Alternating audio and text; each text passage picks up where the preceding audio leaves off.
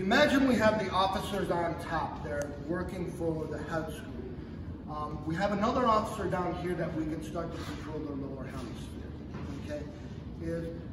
There's two moves that I'm gonna show you, and it depends on the feed that the bad guy's giving me, all right?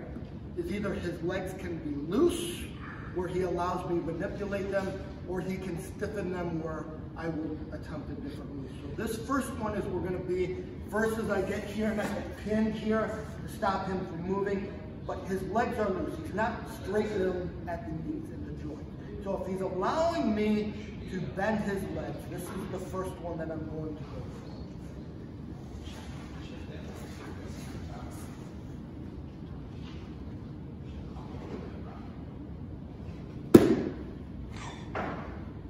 This is a submission that you're going to see again, but we're just using it on a foot and we're putting pressure to the ankle joint.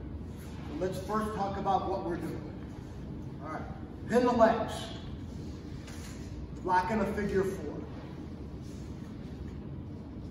Lift the leg, sit on the foot. Pinky finger to pinky toe. Okay? Go around the ankle, grab your own wrist. Pull the foot into your body, push your chest, turn the foot towards the head.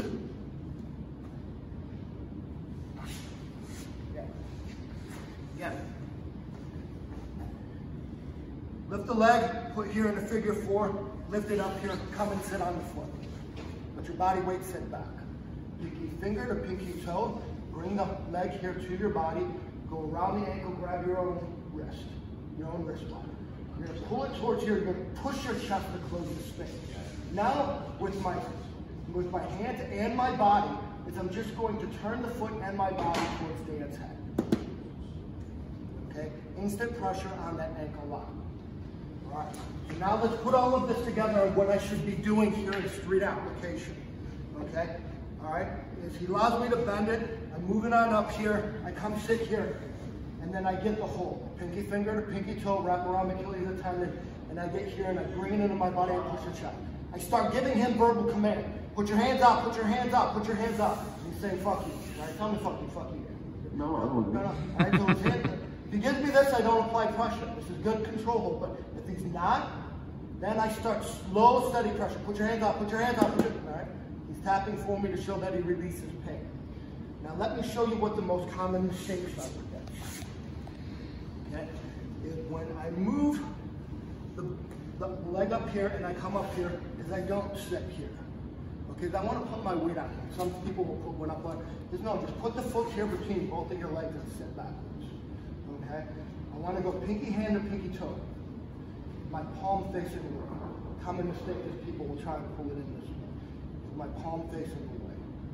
The most common mistake with this lock is when I reach around and I grab my own wrist. Come on over here. You'll see me do a superficial grip like this. Okay? I'm not going to get the pressure here if I'm just grabbing here with my finger. I want to make my arm deep, so I go around here and I grab my own wrist. And I sit back and I squeeze like this. The most common mistake is that people will try and move the foot and not their body. What do I mean? Am I becoming stronger or weaker? Weaker. Okay, I can get it, but watch. Look at how far. See how far I had to take it?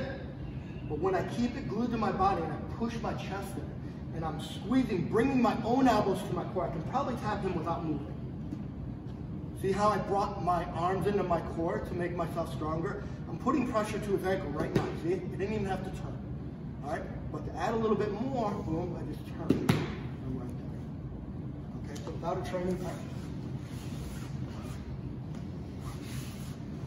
I got the legs. Lift one leg up, put it in the pit of the knee here. All right, lift the leg up, move up, sit up. Pinky finger to pinky toe. Reach around the arm deep, grab your own wrist. Pull the leg back in you, pushing your chest. Now turn.